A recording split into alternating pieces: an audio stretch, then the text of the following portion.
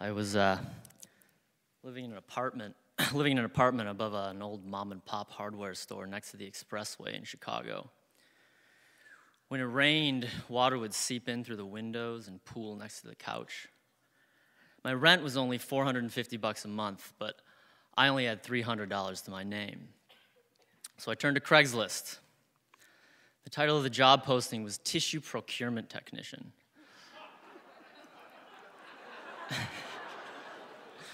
Now, I had no idea what a tissue procurement technician was, and the posting wasn't very informative, but it did say that a background in science and a knowledge of anatomy was needed.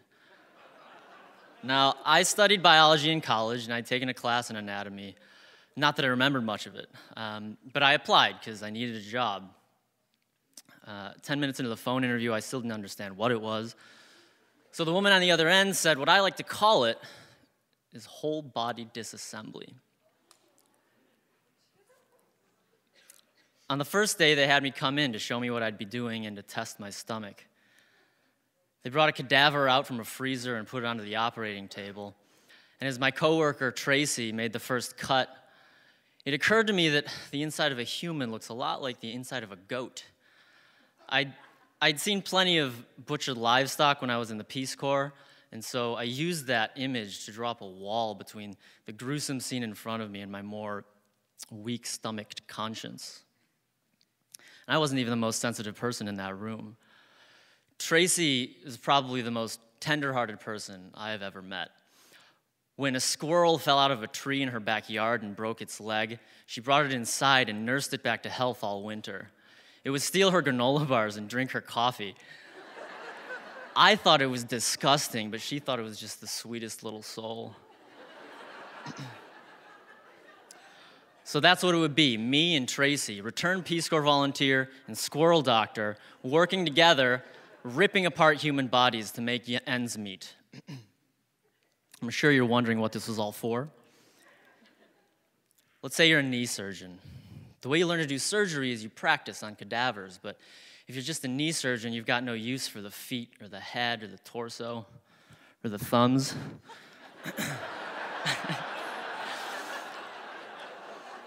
So there are companies out there that separate those parts out and send them out to doctors to practice on.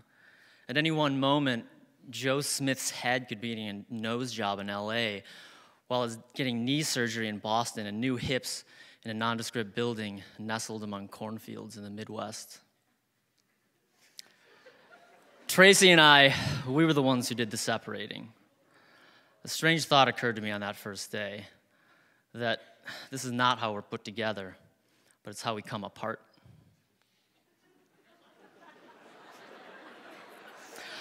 On the second day, it was my turn to try, so Tracy gave me a scalpel and pointed at a spot in the middle of the cadaver's thigh for me to cut into. I recalled the strange sense of glee I'd felt years earlier in anatomy class when you'd tug on a tendon in a forearm and a finger would twitch. Like a body was coming alive with a wink and saying, "That's the flexor digitorum superficialis." It felt like cheating, but this time I prayed that the body in front of me wouldn't twitch, wouldn't wink. The first time you cut apart a human body, you can't help but wonder if there's still someone in there. So I concentrated on a piece of meat right in front of me. It reminded me of a rare steak. The job completely ruined some foods for me. I hardly ever eat steak now. And when I do, I order it well done. And I know all you purists are scoffing, but when you're salivating over your bloody tenderloin, I'm trying to hold back memories of cutting into the thigh of someone's grandmother with a scalpel and going at her femur with a hacksaw.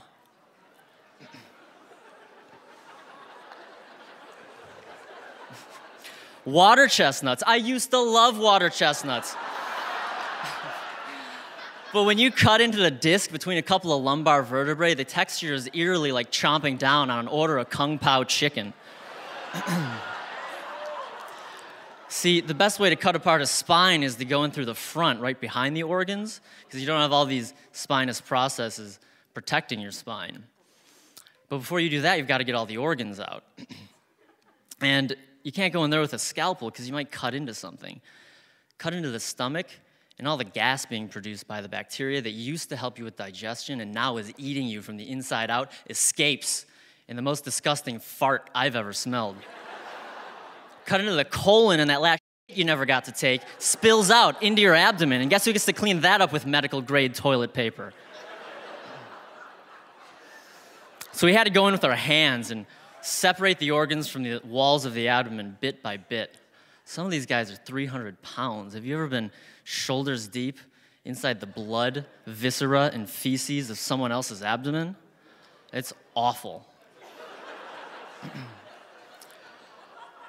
So once we got all the organs out, we'd cut into the water chestnuts between the vertebrae and cut around as much as possible.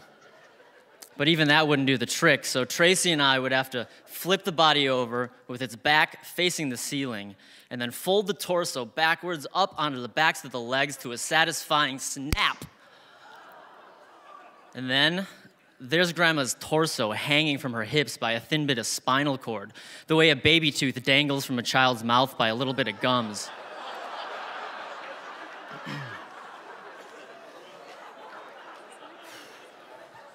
When the new year came around, I resolved I'd quit. When I told Tracy, she called me back and begged me to stay until I started grad school. I mean, the job was absolutely terrible, but we were a team, and I certainly couldn't let her do it all alone. So I stayed just a little while longer. But every day, I came home exhausted. I mean, the physical labor of ripping apart a human body is hard enough, but then you've got to deal with the inevitable emotions that go with it. Kung fu movies make it look easy to snap someone's neck, but in reality, pulling a head from a torso is like pulling a soul from the river Hades. And when the bloodlust cools, you realize you're cradling a human head in your hands, and you get to deal with that emotion. So every day, I'd pull into the parking lot behind the hardware store where I lived. I'd climb the stairs up to my apartment. I'd throw my scrubs right into the washer and go to take a hot shower. As I'd feel the warm water dripping down my neck and pooling at my feet, I'd hold my fingers to my neck, feel my pulse. I'd run my hands through my hair, grateful that I, for one, was alive, and even better, I could pay my rent.